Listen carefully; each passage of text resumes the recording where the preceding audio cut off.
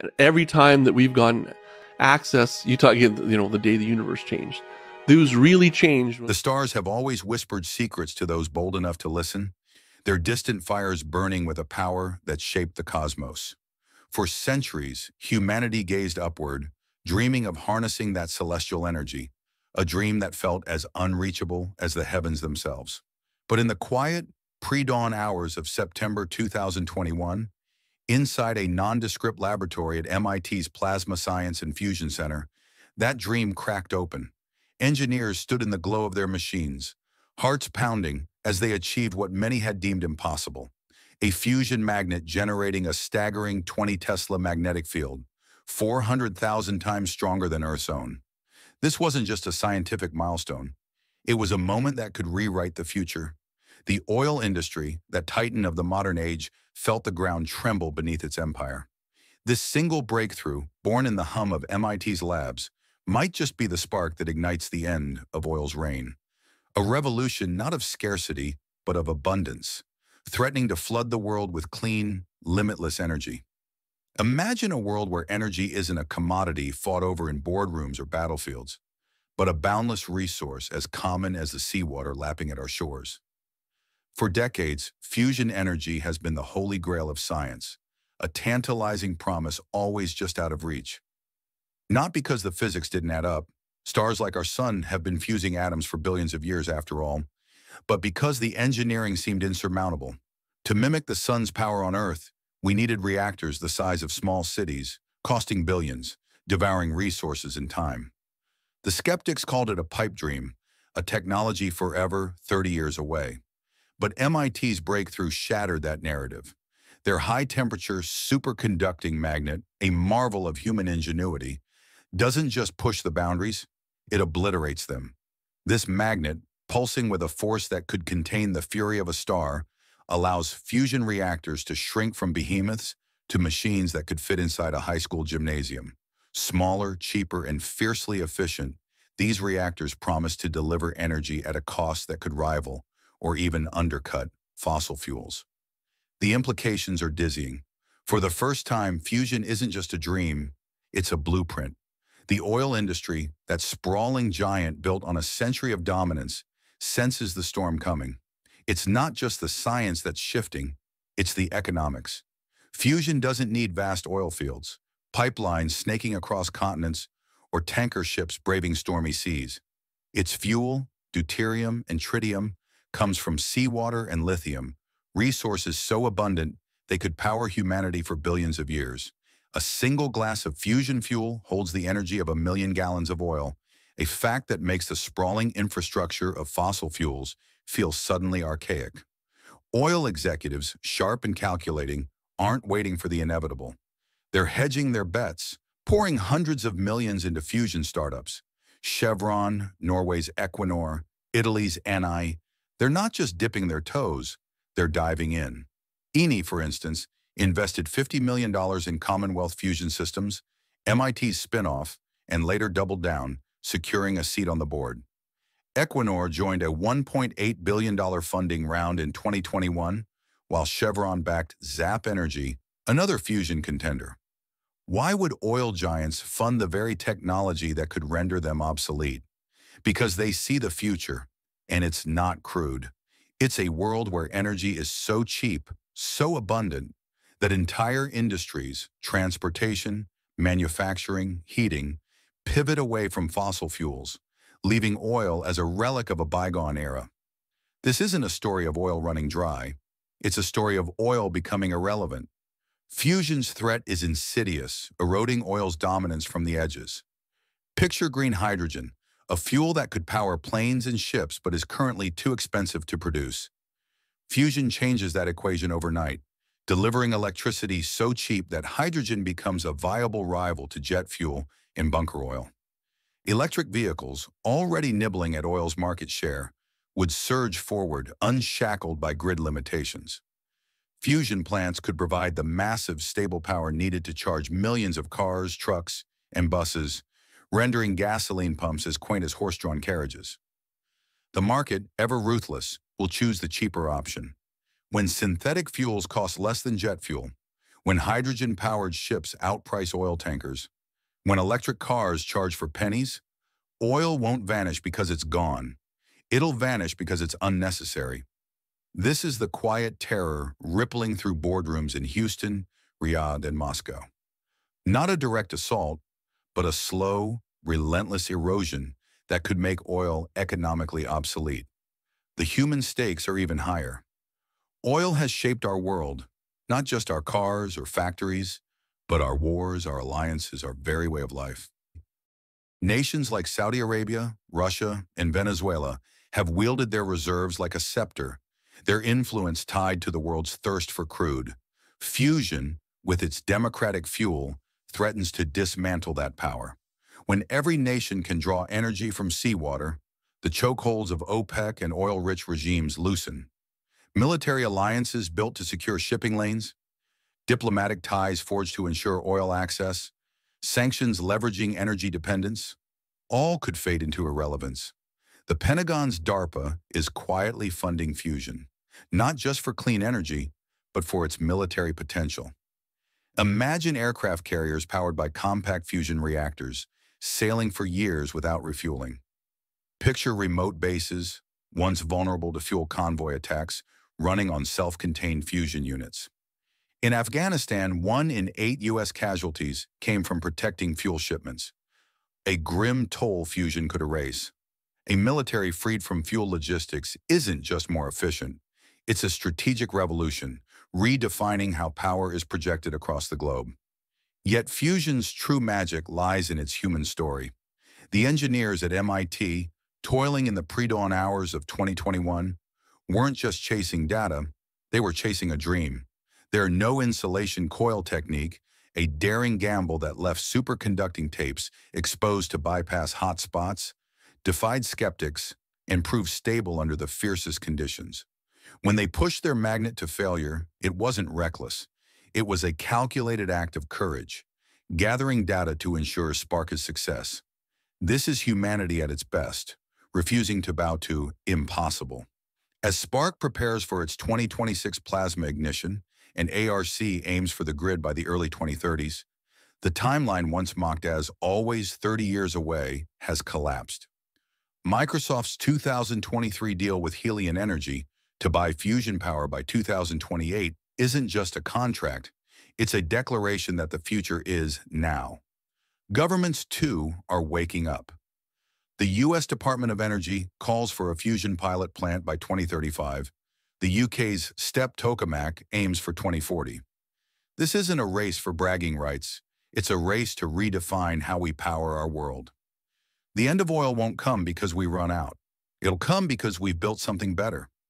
As former U.S. Energy Secretary Stephen Chu said, the Stone Age didn't end for lack of stones, and the oil age won't end for lack of oil. Fusion is that better thing, a technology that doesn't just compete but transforms. By the 2040s, as fusion plants multiply, oil demand could plateau, then decline, not from scarcity, but from obsolescence.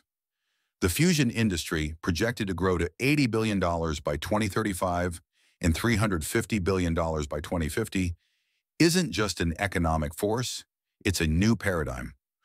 Oil's vast infrastructure will linger, but its relevance will fade as fusion powers cities, fuels planes, and lights homes. The next energy war won't be fought over oil fields, but in labs and factories, over who masters fusion's patents, supply chains, and engineering. The winners will shape the next century. The losers will be footnotes. This is the dawn of a new era, not just for energy, but for humanity. Fusion isn't just about power, it's about possibility. It's the audacity to look at the stars and say, we can do that. It's the courage to build a world where energy lifts us up, not tears us apart. As ARC's first electrons flow into Virginia's grid, as fusion plants rise across the globe, we'll look back at this moment, the hum of spark, the glow of plasma, the dream made real, and know it was when the world changed. The oil age, for all its might, will end not with a bang, but with a quiet, inevitable shift to something brighter. The stars have given us their secret. Now it's up to us to build the future they promise. The dawn of fusion isn't just a scientific leap. It's a reckoning for the world as we know it.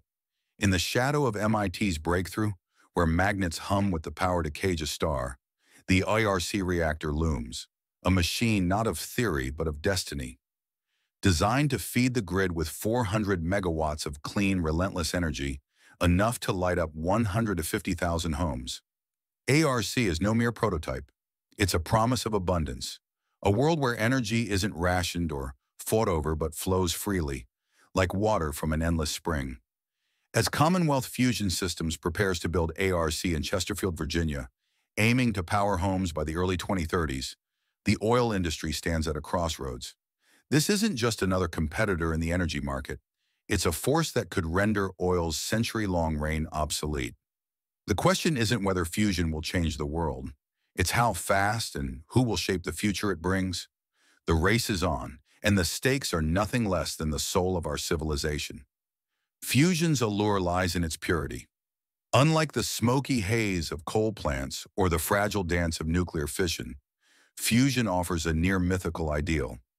Zero carbon emissions, no risk of catastrophic meltdowns, and waste so minimal it fades to safety within decades, not millennia.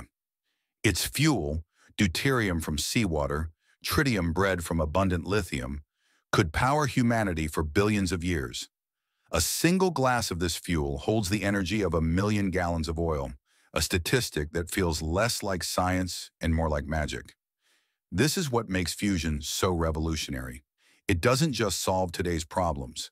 It obliterates the constraints that have shaped human history. Energy scarcity has fueled wars, toppled economies, and divided nations. Fusion, with its promise of limitless power, could rewrite that story, offering a future where energy is a unifier, not a divider.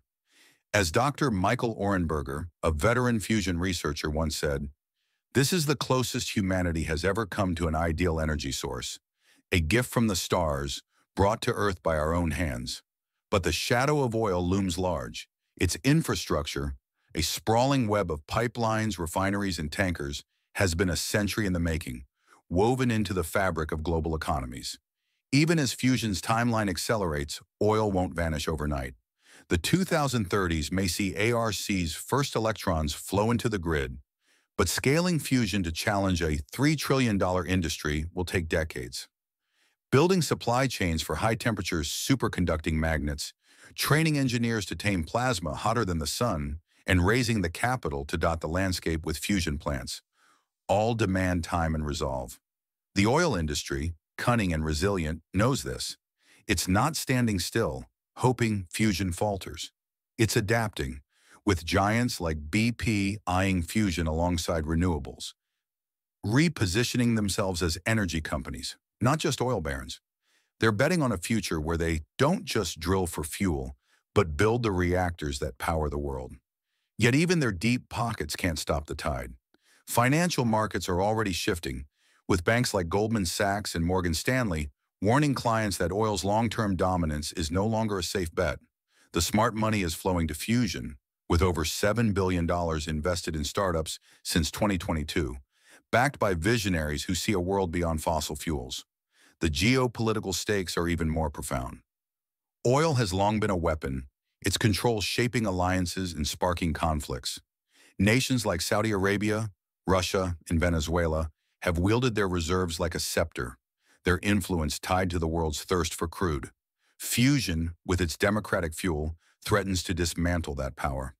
When every nation can draw energy from seawater, the chokeholds of OPEC and oil-rich regimes loosen. Military alliances built to secure shipping lanes, diplomatic ties forged to ensure oil access, sanctions leveraging energy dependence, all could fade into irrelevance. The Pentagon's DARPA is quietly funding fusion, not just for clean energy, but for its military potential. Imagine aircraft carriers powered by compact fusion reactors, sailing for years without refueling. Picture remote bases, once vulnerable to fuel convoy attacks, running on self-contained fusion units. In Afghanistan, 1 in 8 U.S. casualties came from protecting fuel shipments. A grim toll fusion could erase. A military freed from fuel logistics isn't just more efficient. It's a strategic revolution, redefining how power is projected across the globe. Yet fusion's true magic lies in its human story. The engineers at MIT, toiling in the pre-dawn hours of 2021, weren't just chasing data, they were chasing a dream. Their no-insulation coil technique, a daring gamble that left superconducting tapes exposed to bypass hotspots, defied skeptics and proved stable under the fiercest conditions. When they pushed their magnet to failure, it wasn't reckless. It was a calculated act of courage, gathering data to ensure Spark's success. This is humanity at its best, refusing to bow to impossible. As Spark prepares for its 2026 plasma ignition, and ARC aims for the grid by the early 2030s, the timeline once mocked as always 30 years away has collapsed. Microsoft's 2023 deal with Helion Energy to buy fusion power by 2028 isn't just a contract. It's a declaration that the future is now. Governments, too, are waking up. The U.S. Department of Energy calls for a fusion pilot plant by 2035. The UK's STEP tokamak aims for 2040. This isn't a race for bragging rights. It's a race to redefine how we power our world. The end of oil won't come because we run out. It'll come because we built something better. As former U.S. Energy Secretary Stephen Chu said, the Stone Age didn't end for lack of stones, and the oil age won't end for lack of oil. Fusion is that better thing, a technology that doesn't just compete but transforms. By the 2040s, as fusion plants multiply, oil demand could plateau, then decline, not from scarcity but from obsolescence. The fusion industry, projected to grow to $80 billion by 2035 and $350 billion by 2050, isn't just an economic force, it's a new paradigm. Oil's vast infrastructure will linger, but its relevance will fade as fusion powers cities, fuels planes, and lights homes. The next energy war won't be fought over oil fields but in labs and factories, over who masters fusion's patents, supply chains, and engineering. The winners will shape the next century. The losers will be footnotes. This is the dawn of a new era, not just for energy but for humanity. Fusion isn't just about power, it's about possibility. It's the audacity to look at the stars and say, we can do that. It's the courage to build a world where energy lifts us up, not tears us apart. As ARC's first electrons flow into Virginia's grid, as fusion plants rise across the globe, we'll look back at this moment, the hum of spark, the glow of plasma, the dream made real, and know it was when the world changed. The oil age, for all its might, will end not with a bang, but with a quiet, inevitable shift to something brighter. The stars have given us their secret. Now it's up to us to build the future they promise.